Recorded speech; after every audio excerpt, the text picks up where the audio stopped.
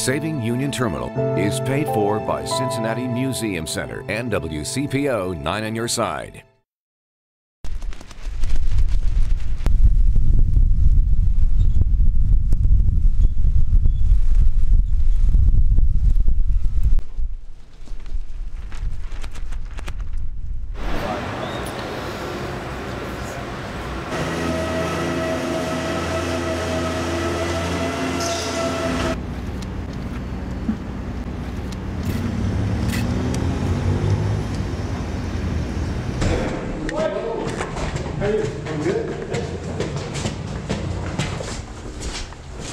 My name is Nick Cates, project architect, Union Terminal.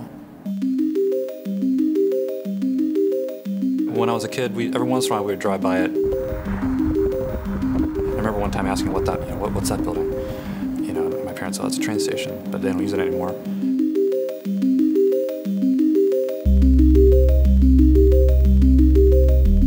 It's really one of the buildings that's instigated my love of architecture.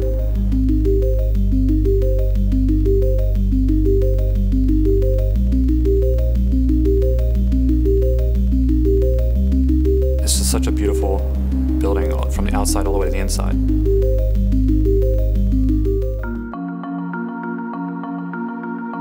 I'm Steve Kennett. I'm the project executive for the design team. This building is all about the future and all about moving and all about how travel is going to enhance people's lives.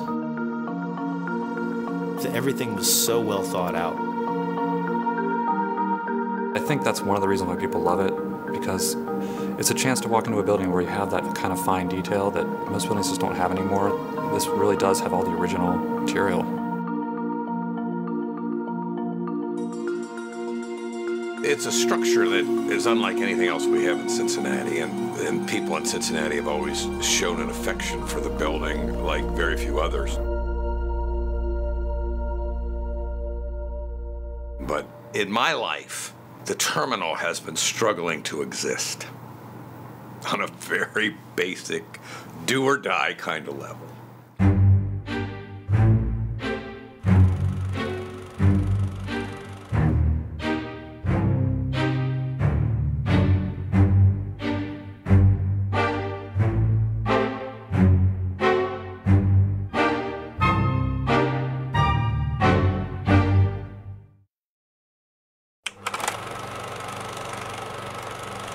You know, Cincinnati was really the last major city to build a unified train station or Union Terminal.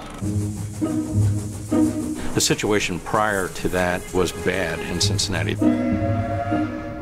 There were 7 railroads that served Cincinnati, but they did so to 5 separate passenger depots. So depending on which railroad line you were on, you would arrive at a different station. Arrive on the Baltimore and Ohio Railroad and you'd be at a station in one location of the city, then you'd have to take some kind of a cart, you know, horse, buggy, whatever, to a different train station and leave on the Louisville and Nashville Railroad. And so I think the people that ran the city really, they knew they had a problem. The big breakthrough for construction of Union Terminal came in the 1920s, and it came through the efforts of a man named George Dent Krabs.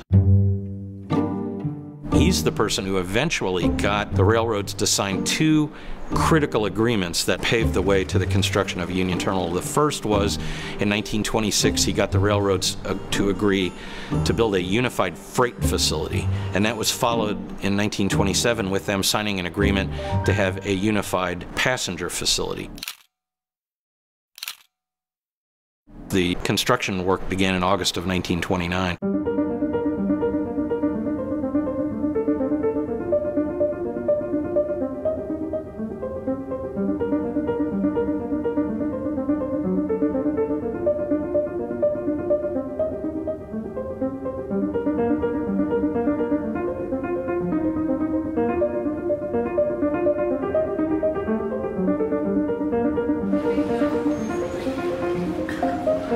In 1933, when Union Terminal had its grand opening, it was, of course, a very great moment for Cincinnati. It was this thing they'd dreamed about since the 1880s, 1890s, finally came to fruition.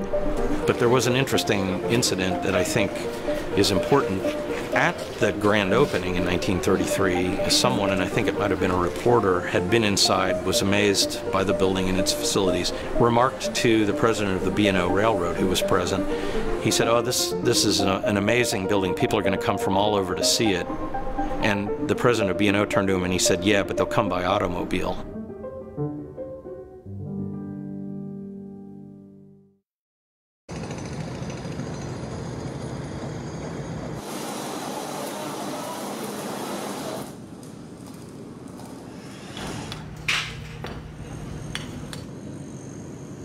In this building, it's mostly about conditions. We knew the period of the construction, and we knew what kind of construction dated from the 1930s. It's a steel frame, it's got a stone and brick veneer.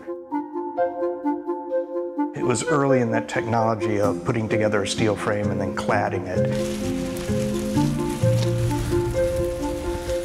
They packed the steel with the brick itself.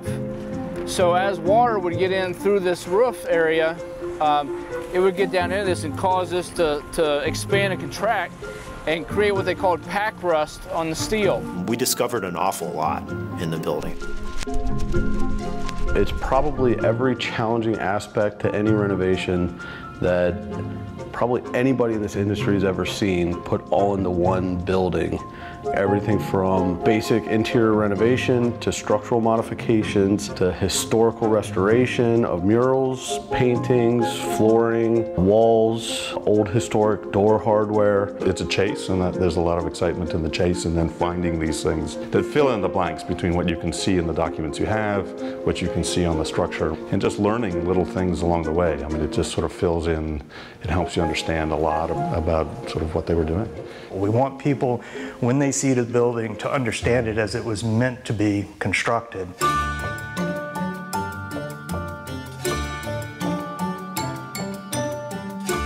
The design of Union Terminal, I think, is an interesting story. The New York Railroad architects Fellheimer and Wagner were hired to do the design of the building. And one thing people should know is what you see now, this Art Deco building that everyone is so familiar with, is not what they envisioned originally. Originally, they designed the terminal to be a neoclassical structure. There were two problems with that. One, I don't think that the railroads in the city were really happy with that design. And there was a second, and maybe more important reason, which is it was expensive to build a building that way. So the Philadelphia architect Paul Cray was brought in. And he brought this futuristic, modernist approach that talked about the streamlining of design and details and innovation with metals and materials. So that's why we have all this stainless steel and all this aluminum. And the building's really about the motion. Particularly with respect to the way passengers came and went. If you look at the floor patterns, it's in a curving pattern, kind of telling you where you should be walking. That's really incredible. The entire concept is about flow and movement.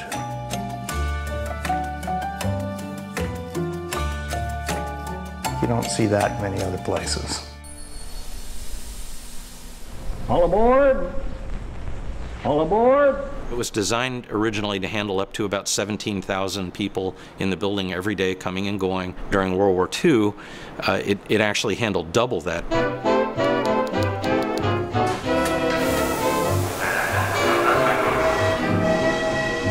I mean, you can't even imagine how many trains came into the terminal in those days. That whole area was shoulder to shoulder people. I've never been in a crowd of people like there were in the Union Terminal. It was packed with soldiers and sailors. I had 4 brothers, 3 of them were in World War II, and we would go down to the terminal to greet them and say goodbye. It was just a happy and sad place to be at the same time. We cried coming when we cried going. At least Mother did. They all came back. They all came home to the terminal. We all went down to greet them. And that, of course, was a happy time.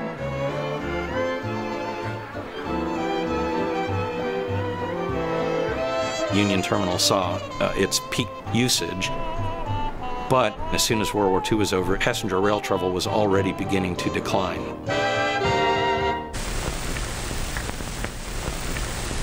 We call it freedom of the American road.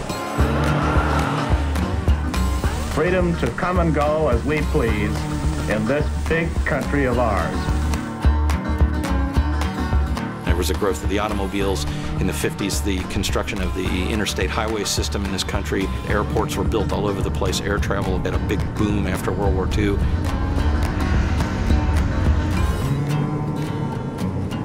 It wasn't the best time for a passenger train station. I mean, it was built too late. But if you think about that kind of building being in existence in the 1930s, the 40s, the 50s, this was something that was definitely seen as a community asset. My dad had several jobs at the Union Terminal. He shined shoes there, and he worked as a busboy in the restaurant. The biggest memory we have is on Sundays we would get a Sunday bus pass, and the last stop was at the Union Terminal. We would be able to go into the terminal and be able to go to the soda shop and just kind of play in the big foyer that they had. 1946, 47 is when my grandmother and I started to come, and it was a place to gather, to meet friends, because it was just a place to get away and relax. There was grass, there were bushes, and it was a lot cooler. And we'd go and play in the fountain in the front. The fountain had great big steps where the kids could jump down each step. The fountain was always kind of a stopping point.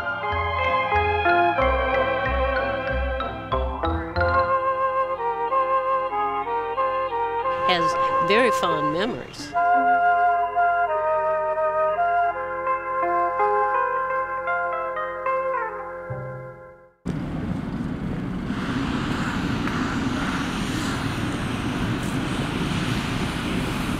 So this is really the structure for the fountain. So one of the big changes here is that originally when this was built, all the piping was below and came up only where it needed to. So that meant there was just tons of piping down inside the building and areas for leaking. So in this case, we kind of rerouted it all and brought it up in one spot right there inside the landscaping and ran it all above ground.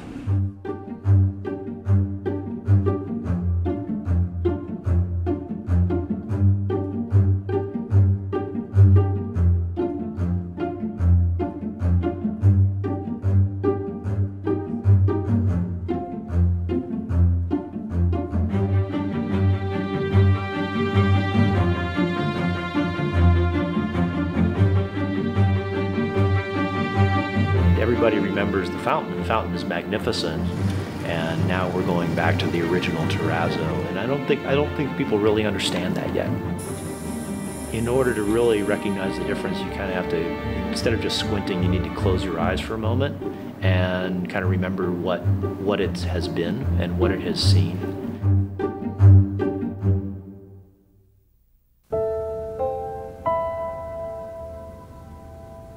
In a way, the building was in a fight for survival from the beginning. Maybe it didn't seem like a fight at first, but it was something people were aware of, and it continued to be a problem as the terminal moved forward, particularly into the 50s and 60s. It was just this big iconic structure just sort of sitting there, doing nothing.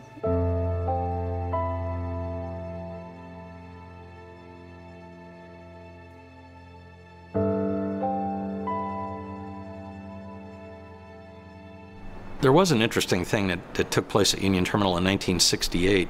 There was the opening in 1968 of a science center. Personally, I had so enjoyed the Museum of Science and Industry in Chicago, I thought, well, maybe Cincinnati could have something like that too. Well, that evolved in later time into what became the Science Center. We looked at many different sites that were available around the city of Cincinnati, of which one was the Union Terminal. Now, Union Terminal was still serving as a train station at that time, but The number of trains utilizing the building had declined to the point where it was feasible to put this science center in the building and actually have the science center occupy most of the concourse. I remember that my mother took us to some kind of science classes. And my brothers and I, along with my sister, learned a lot about science, and I became a science geek at that point, by the way. Here you had the Union Terminal that the usage was almost over. Here's the potential of the Science Center to bring it back to life. Unfortunately, that science center only lasted a couple of years. I think it lasted until 1970 or 71. It didn't make it in the long run. And of course, by 1972, trains ceased operating to the Union Terminal entirely. The Cincinnati Union Terminal had utility, beauty and utility combined, and mixed with the aroma of the romantic era of railroad travel. Like a living thing, it left an indelible mark on the city and on millions of travelers, and died young.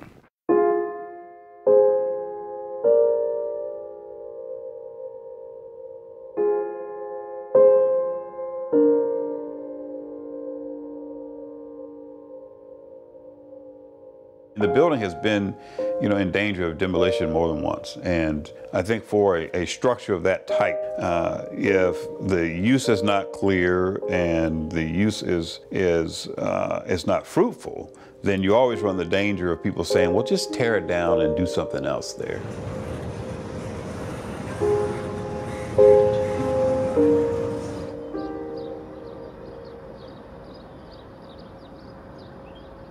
In 1971, I was a photographer living in Vermont.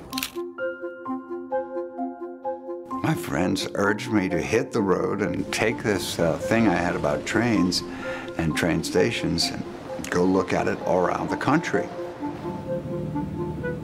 I hit the road to Indianapolis and I went to the terminal there. The guards at the station said, "This place is just mice and rats and spiders. If you want to see a beautiful station, you should go to Cincinnati." When I saw the facade, I said, "This is for me, I'm going." And I entered, and there it was, the incredible rotunda.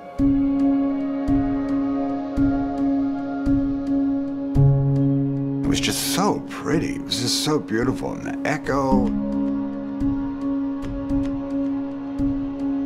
I was stunned that I'd never heard of it. Here was an architectural marvel, 1971, and I had never heard of it. I got out the camera and started taking pictures.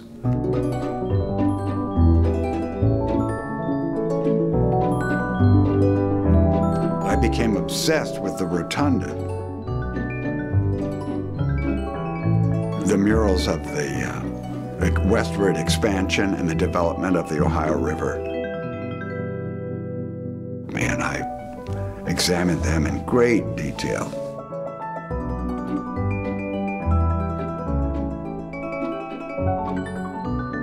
Those are all glass tile mosaic murals. They were designed by Vienold Rice, executed by Ravenna Tile Company.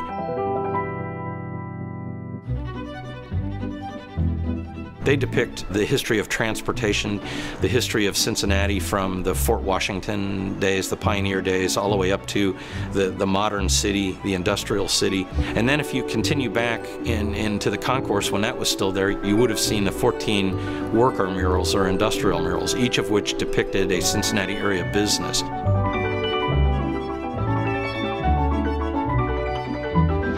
I was just immediately taken by it. I wanted to figure out how were they made?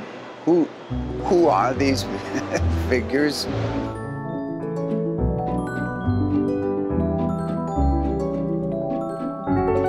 There are people living that are in that rotunda mural. Roland Johnson is one. He is the baby in the mother's arms. My mother was at a party in Brooklyn, New York, and she had a friend there who knew the artist Vienold Rice, and the artist was looking for a model. I was the right size and shape and age. So the artist took a look at me and said, well, I guess he'll do. I mean, I was from New York. I was a New Yorker. I grew up in Brooklyn and then in Queens. And so just by happenstance, I came to Cincinnati to further my career.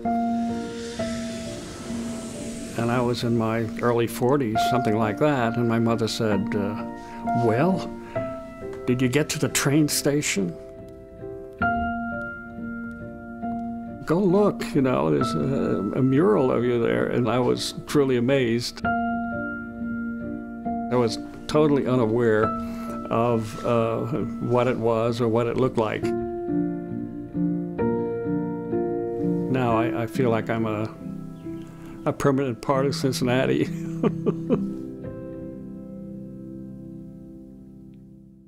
In the first 2 or 3 years of my visits here, the building was intact.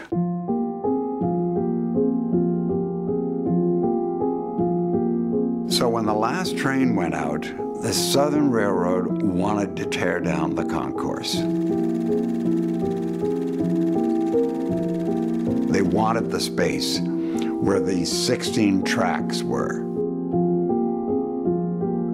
And there was some talk about maybe the whole facility being demolished. There's a period, say 50 to 75 years, where I think buildings are in a lot of danger because they're just viewed as old, and sometimes it's cheaper to knock them down.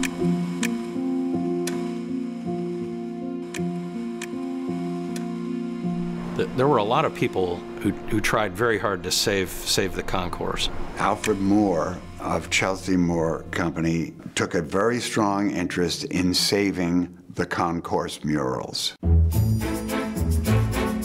Well, initially we started a campaign in the newspapers telling about the murals, publicizing them, and getting them supported as much as we can.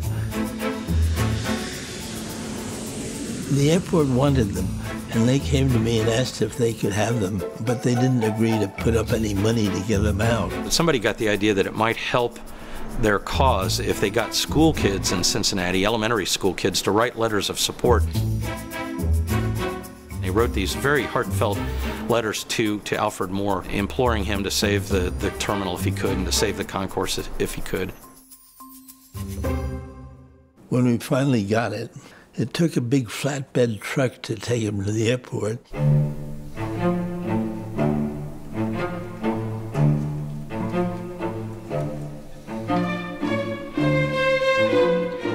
It was an undertaking that today I couldn't imagine how you could do it.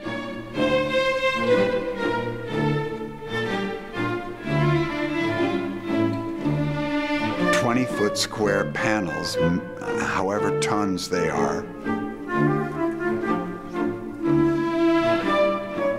They were never meant to be moved, and it's amazing that they pulled it off.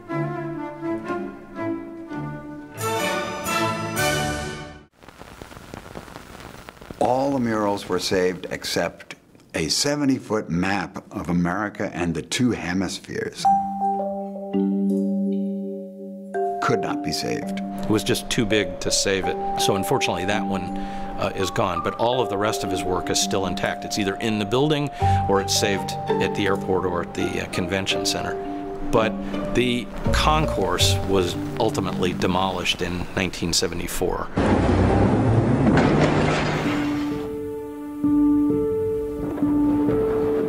How long will it take to demolish the concourse? Well, the concourse itself, I would say about 3 months. What procedure will you use? Cranes and breaking balls, dump trucks and loaders.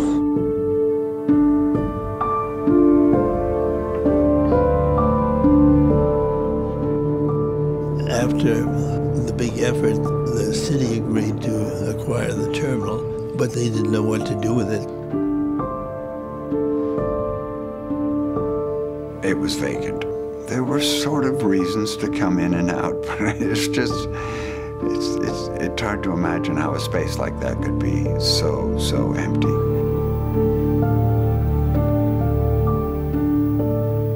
As a person who had been in the building and liked the building and had all kinds of interactions in there, I was certainly hoping that something else would occur, but I couldn't imagine what else the building could be.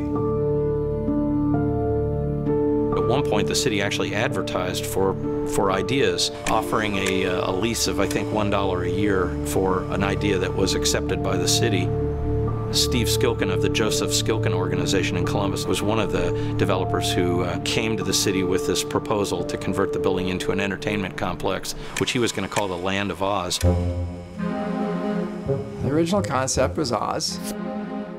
If you've seen any of the renderings, it has people roller skating, and it has restaurants, and it has shopping, and it has all that sort of stuff. So we put that concept in. So they picked me. Well, as with any development, your plans change.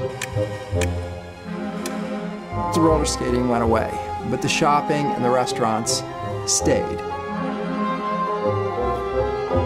So we started work on it in 77, 78, sometime around there. And I think the tide has turned. I think people now are saying this really could be a major attraction to downtown. It could be the magnet that we've all looked for. It's a great building. But when we went in, I mean, there were pigeons all over the place. It was a mess.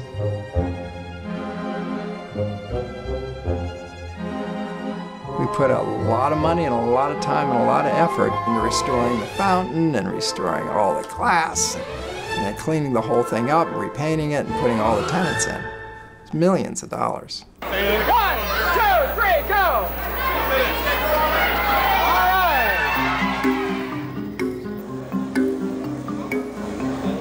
The concept was very sound, very solid.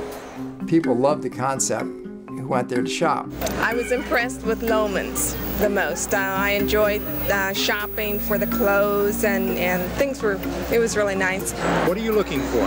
I'm looking for clothing and I'm looking for good buy. Can you find a bargain? Certainly. How are their prices? Prices are very good. The problem was, by the time we opened up, interest rates had gone from 6% to 22%.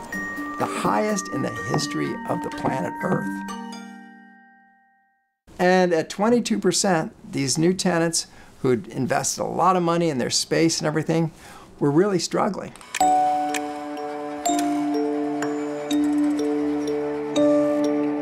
I'd say probably we've lost a total of about 5 tenants.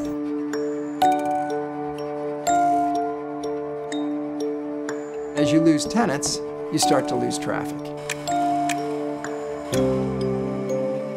Lots of people wanted to see it when it opened. Like everybody else, I wanted to go down and see it, so I went down with some friends. We went through the shopping center, saw it. It was very exciting and all that.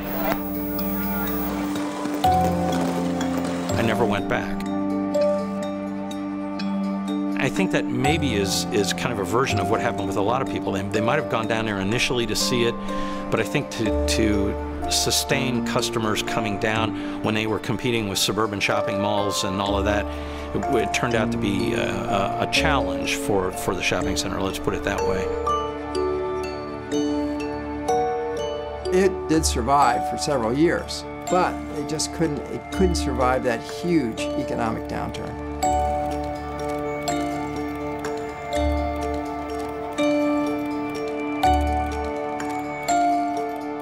Well, the mall was going to fail, and we knew it, and we got together and we started talking about what we could do.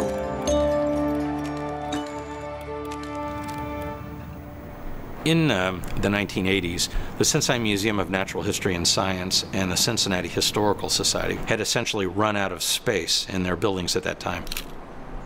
The two organizations began initially independently looking for new spaces, but pretty quickly it became evident that it made sense for the two organizations to look for a single facility that they could both move into, have their expansion space, and operate as independent entities. Our original vision was something along the riverfront, and then we hired an architect to explore other possibilities. His name was E. Bernard Johnson. He looked at 35 or 40 sites in the city. I may be wrong with that number, but it's pretty close to that number. His summary report shouted Union Terminal from every page. And I was floored. I was afraid. Nobody was successful there. Nothing worked there. I couldn't envision it. It was a $75 million project. It was, it was a pretty frightening proposal. Neither institution had a history of successful fundraising projects. What changed my mind was the first tour through the building. I was staggered by the cavernous space available. I began to think, my God, all the opportunity that this building presents. But where am I going to find the money for that? We sat down together and put a timeline and a plan together of things we had to do and sequenced the plan. The end piece of the campaign was a bond tax levy. And that's when reality set in. Cultural institutions didn't do that. They didn't go before the county and ask for help. It was not a popular thing to have a bond levy because it's going to increase their property taxes. And why should we keep putting more money into this white elephant? And literally, that was what the opponent said. The day before the levy was to be voted on, Frank Weichel, who was an Enquirer columnist, wrote that I must be nuts to think that this levy could possibly pass. It had been an up and down kind of return. I mean, this was it for the terminal. The reports would come in and we were ahead, and the reports would come in and we were behind, and we didn't know until the very end.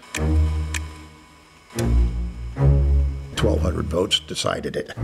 It was very close. It was very fortunate. To Frank Weichel's credit, the day after it passed, he wrote another column that said, mea culpa, I was really wrong on this one. My belief is that if the levy wouldn't have passed, the terminal would not be there today. It probably would have been demolished. The world would look differently in Cincinnati if that hadn't passed. And I do remember what David Phillips told me. David said, well, we did it, looked at me and said, be careful what you wish for. That was very prophetic. Now we've got all the work to do.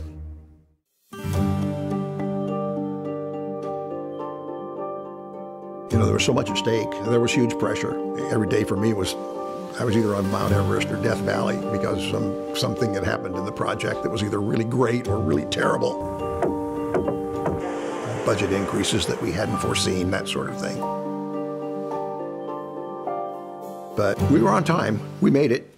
It came close to being destroyed by a wrecking ball. But Cincinnati's Union Terminal began its new life today. The new $68 million museum complex at the terminal was dedicated during ceremonies this morning.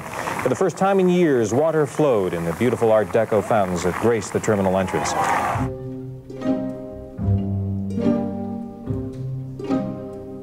It's found a purpose. I think the French call it a raison d'etre. I mean, it's got a reason to live now.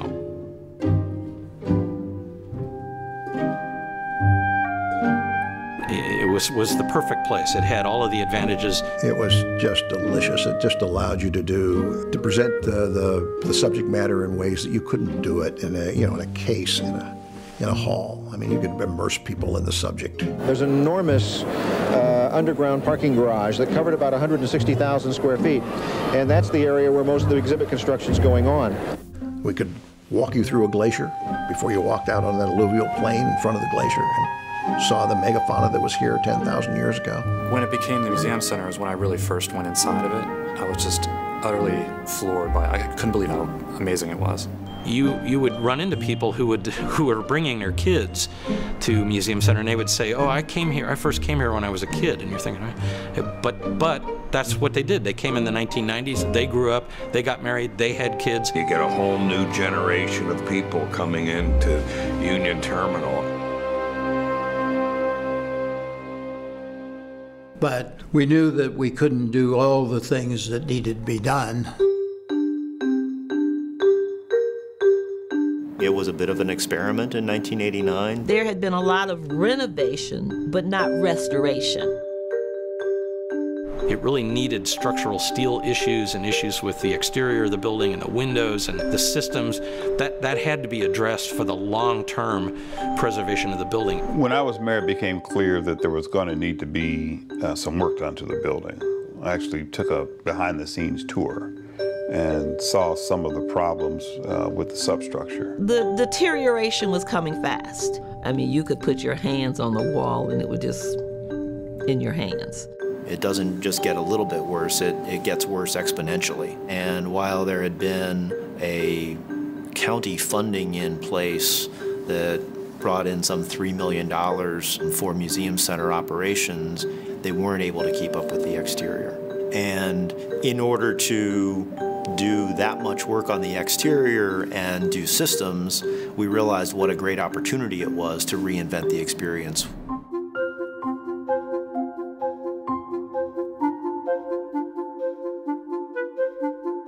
It's overwhelming when you start to really look at what needs to be done versus how much money you need to go out and ask for from the voters. You can see that this building is a beautiful building from the outside, but we're told it will take millions of dollars in repairs to fix what's going on the inside here at the Museum Center.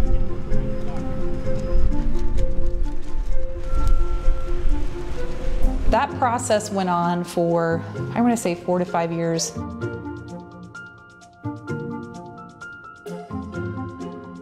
We got as much input from as many people as we could. Got their recommendations on how to improve, what we thought needed to happen and what was it going to cost. We ended at 156 million and we were anywhere from 140 million to 200 million and just a lot of tweaking of the scope. And as we went through the process, to get it to that kind of that magic number. We've done all this work now to get the public to say, okay.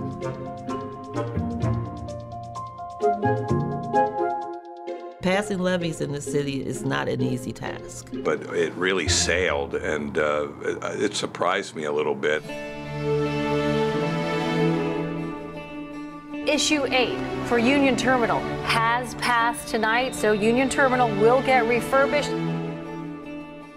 64% or something like that of people who were so compelled by the history of the building, the stories of the building, and the future of the building. It's remarkable. It was fabulous. It was a lot better than the first one. The great part of this is it means there is an assured future, and it means that this building will be here for centuries in the future.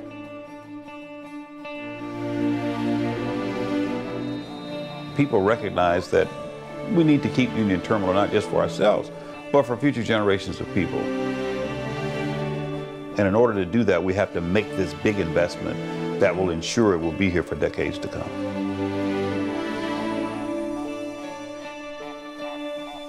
Maybe Union Terminal came close to being knocked down at some point. It certainly had fallen into disrepair. But now we've turned that around and we're at the beginning of what I think is the next chapter of Union Terminal history.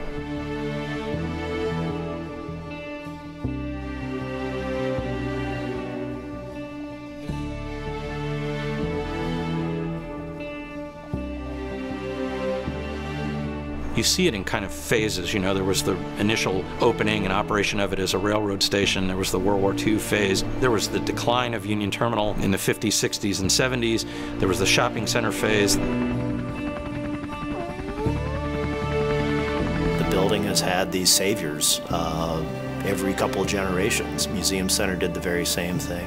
And now us as Hamilton County taxpayers, we've got a hand in this and we're doing it again.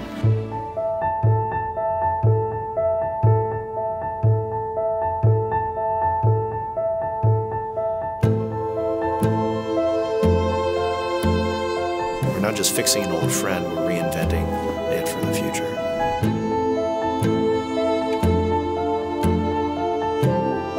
To see it gain footing like this is something we all should be very proud of.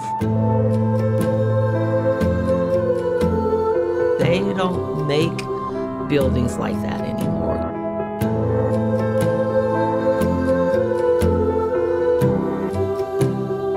To preserve and to give us opportunities to really see that building. It's just amazing.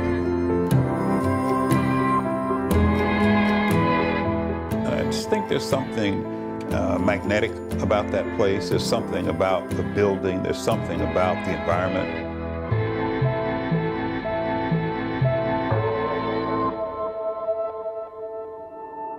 It's so deeply ingrained in our city's culture.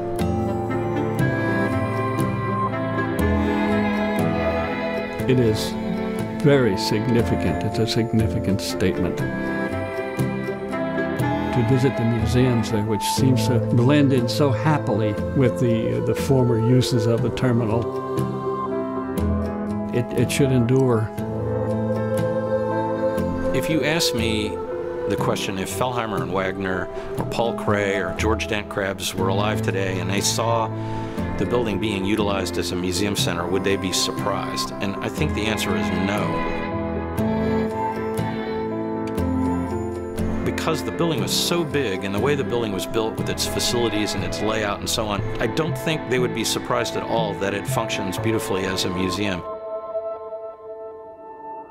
If they came back and saw it as a museum and saw the hundreds, thousands of people coming and going, they would think that was perfectly fitting that the building wound up being used in that way. It's just a wonder, absolute wonder, beyond description.